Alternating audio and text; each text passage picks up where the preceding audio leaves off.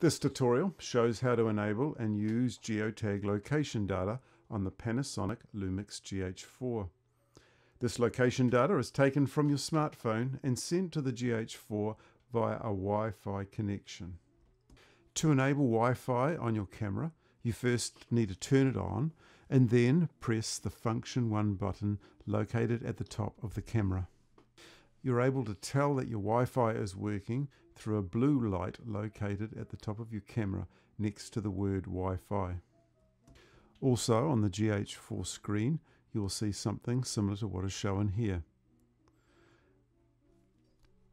Since I've already set up my iPhone for connection with my camera, all I need to do is to enable the Wi-Fi.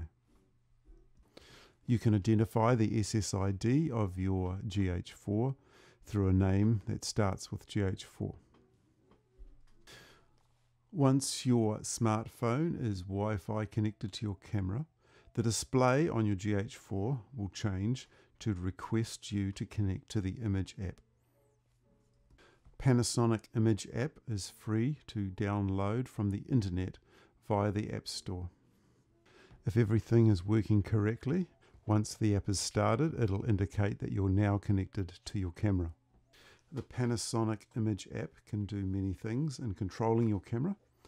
We're interested, however, only in the home screen. On the home screen, we choose the Geotagging icon. The first thing we may want to do is to synchronize the clock on our camera with the accurate GPS clock on our phone. A note of caution at this point.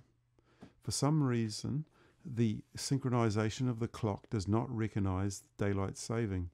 If this is the case and you are in daylight saving, you will need to make an adjustment on your camera. Using the menu on your GH4, you will need to navigate to where the clock setting is located. If you are currently in daylight saving, you will need to forward your clock 1 hour, then press the set to save it. Coming back to your iPhone, you will need now to start your geotagging. This will begin a log of all the locations your phone is currently in.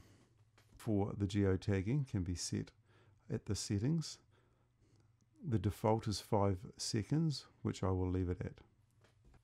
To confirm that your phone is logging its location, select the log and you will notice that the number of locations logged will increment every 5 seconds. An important point to note, the Panasonic Image app will not geotag your location unless it is running in the background. This means if you go on a photo shoot, you will need to check to make sure the app is still running on your phone. You're now ready to go on a photo shoot, but don't forget to carry your smartphone in your pocket with the Panasonic Image app open to log your geotag location. Note, the camera Wi-Fi does not need to be on. When you're finished, reconnect the smartphone to your camera through the Wi-Fi and start the Panasonic Image app as was previously demonstrated. To send the geotag information to your photos and videos, you will need to use the batch send. Each time you send your batch information, you're asked if you want to erase the data from your phone. You can choose to do this if you like, but really it is not that necessary. The app now asks you if you want to write the data to the photos on the camera. There are many ways of seeing geotagged information on photos. Here's how to view geotagged photos on a map using Flickr. Before you upload your photos into Flickr, you will first need to enable the Import EXIF location data.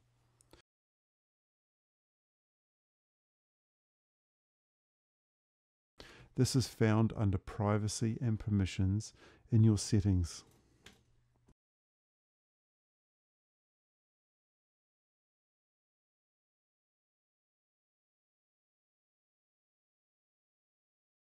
Select the camera roll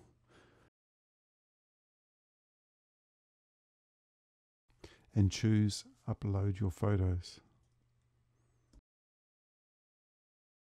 Flickr has a confusing two-stage process in uploading photos.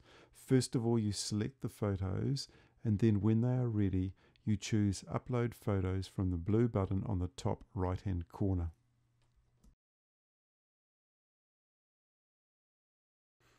Now that you have uploaded your photos, you can select one, and you will notice below will be a map to select. If your photos are geotagged, they will automatically be put on this map. There is another feature that you can also add photos to the map that are not being geotagged.